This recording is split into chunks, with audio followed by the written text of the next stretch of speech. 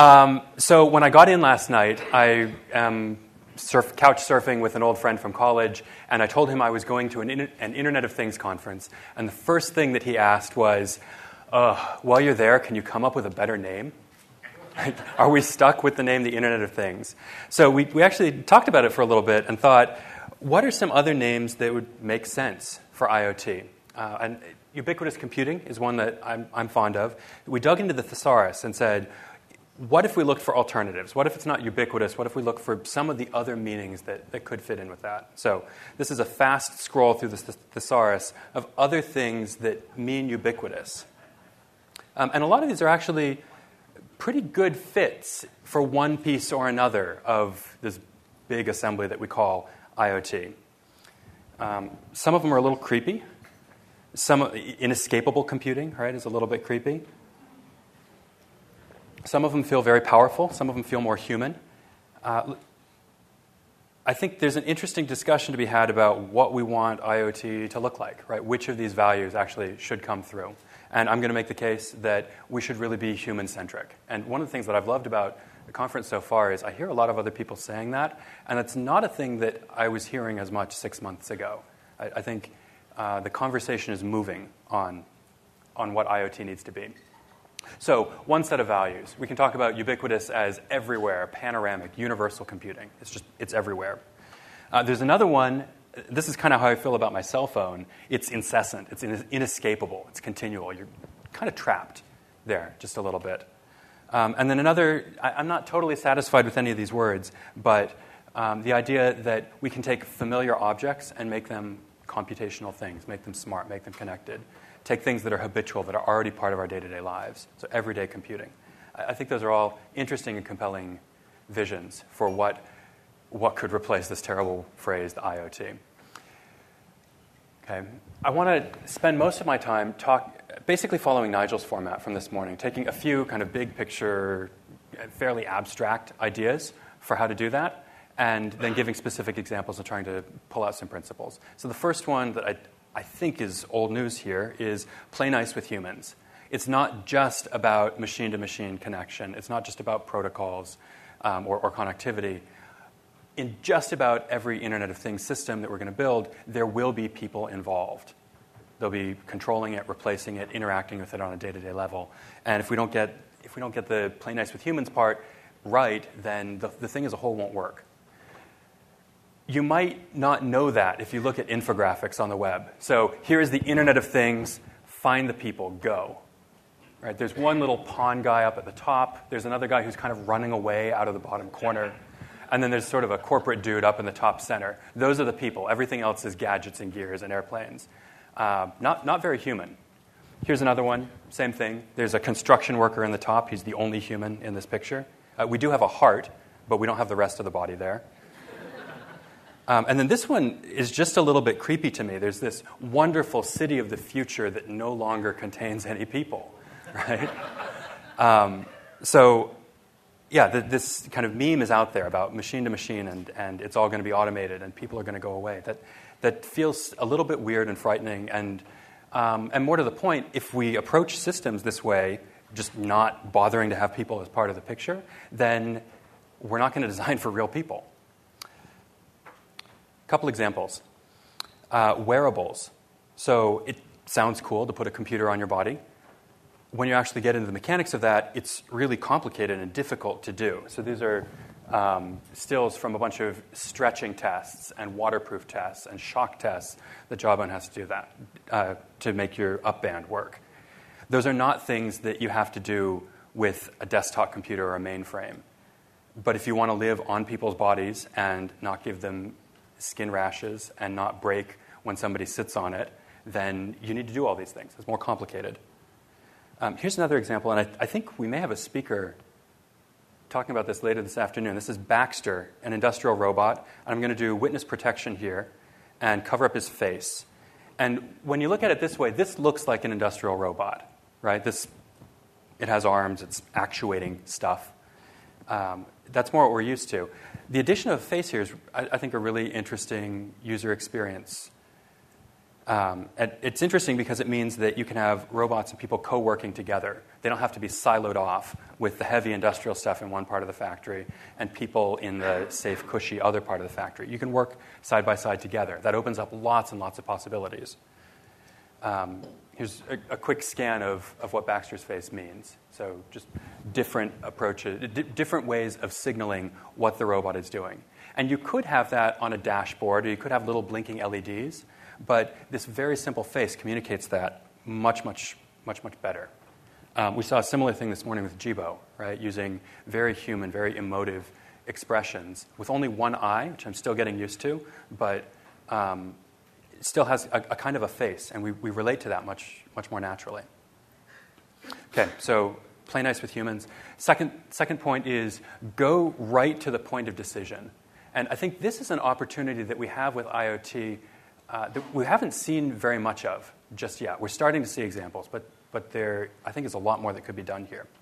So in traditional computing, you interacted with everything through a screen. So you have to go to your laptop, sit down, open it up, and deal with it there. Or maybe pull out your phone, but your phone probably doesn't know exactly where you are. It's not super contextually aware yet. Now we can start going precisely to the point of decision. So let me tell you a quick story about ambient orb. Who knows ambient, by the way? We're in Boston, close to MIT. Oh, I'm disappointed. This is kind of proud connected device history. You should know this. The ambient orb is a crystal ball that can light up in different colors. It came out in, I think, 2006. And the idea was to have a glanceable ambient information portal. So you can tune it to follow the stock market or to follow the weather or traffic, whatever is important to you. And I first ran across ambient orb in grad school where I read a case study from a California electricity market. So the challenge is they're trying to save power by getting people to run heavy use appliances later at night. So run your dryer after 8 p.m. because it's cheaper to generate power then, it's more environmentally friendly, and power companies can actually pass those savings on to consumers. So when these programs first rolled out, the power companies were sharing tens of dollars per month with consumers to run their heavy appliances during off-peak hours. And the economists said demand curves sloped down, you stand to save money, so of course people are going to shift their behavior. And I think any good designer or psychologist looking at this would say behavior change is a really, really hard problem. It costs much more than $20 to change your behavior. So like $20 in mental effort. And so people aren't going to change. And the psychologist won.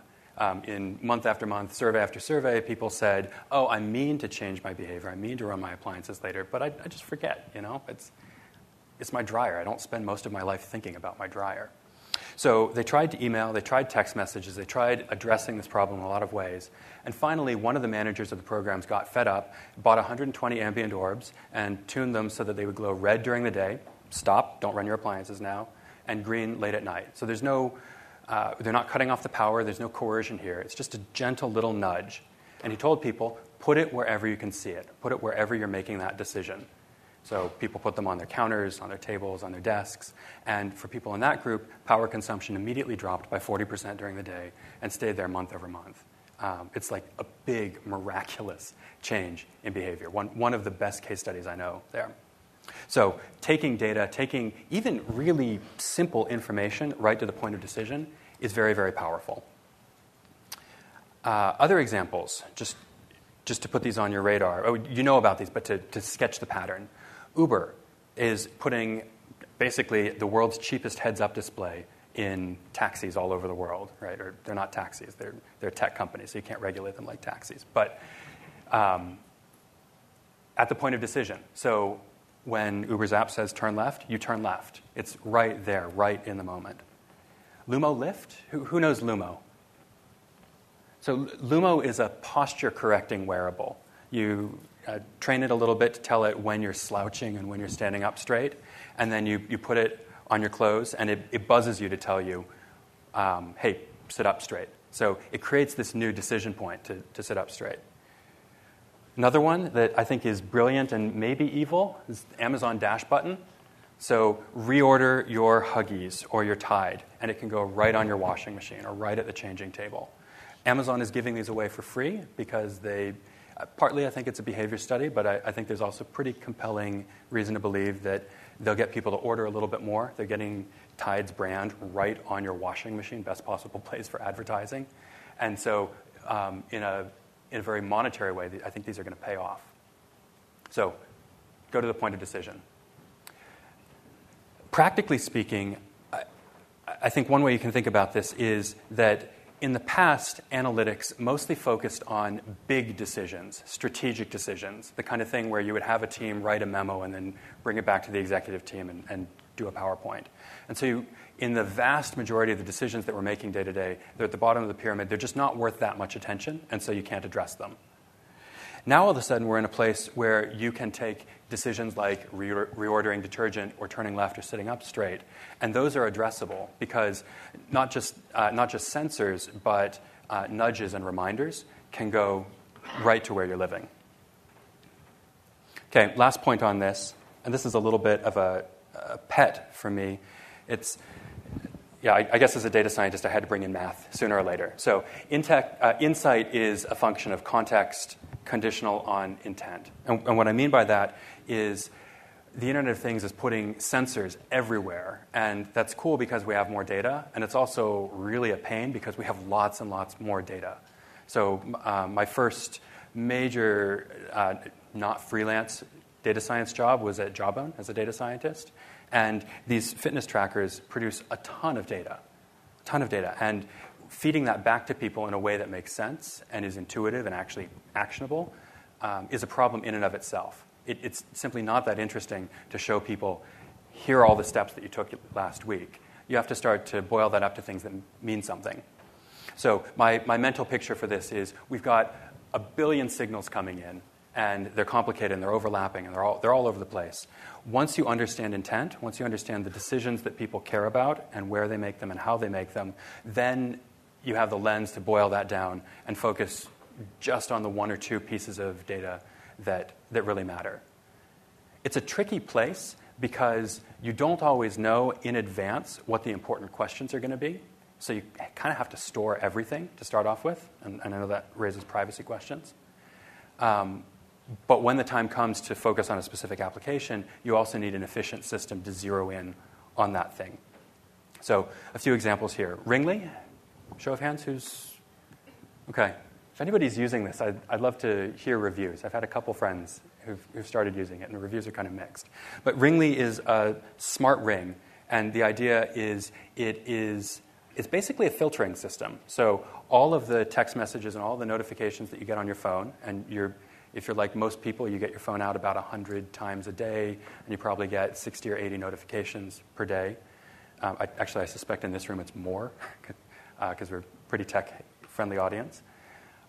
Ringly takes those notifications and decides which of them are worth getting a notification on your finger for. So, for example, one of their use cases is you are out with your husband to go see a play.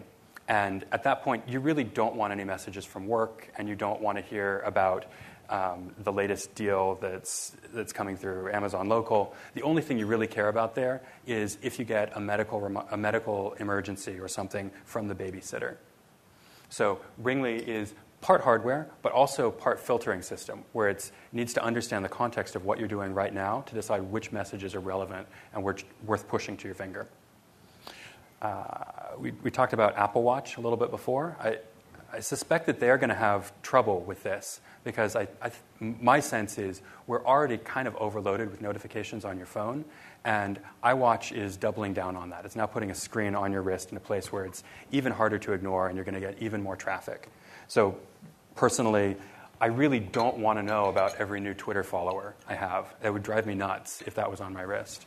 And so I think Apple is going to have to think very hard about how they make developers happy, but also and have good guarantees about what sorts of messages are delivered, but don't inundate people with way too much data.